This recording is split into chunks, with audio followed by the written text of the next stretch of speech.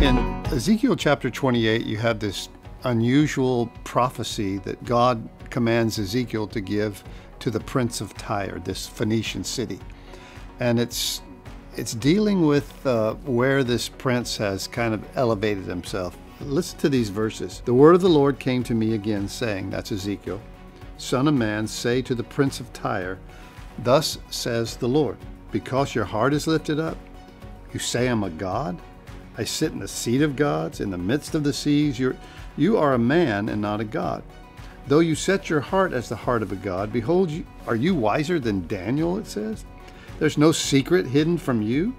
With your wisdom, your understanding, you've gained riches for yourself, gathered gold, silver into your treasuries. By your great wisdom and trade, you have increased your riches, and your heart is lifted up because of your riches. Now, God says, you think everything's about you, that you gained all this on your own wisdom, your own strength, and you even placed yourself as a god to people. And this is what the Lord says, because you've set your heart as the heart of a god, therefore I will bring strangers against you, the most terrible of nations. They'll draw their swords against the beauty of your wisdom and defile your splendor. God's going to deal with this prince of Tyre who thinks he's gotten to the place now where he thinks he's God, that the world revolves around him, that he has all wisdom and all understanding. And God says, it's time to take you down.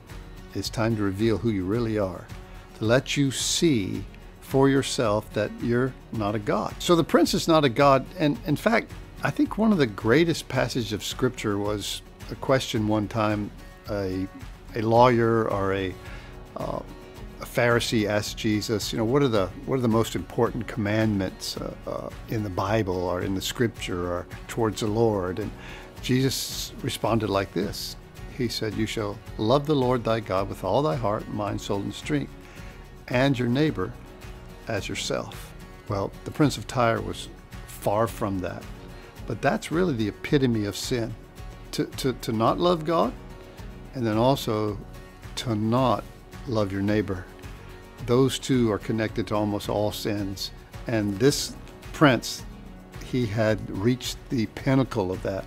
Not only had he turned his heart against any god and made himself a god, he certainly was taking advantage of all the peoples that he could and elevating himself over and over and over again. And I would say one final message, one final proverb: be careful when you think you stand, lest you fall.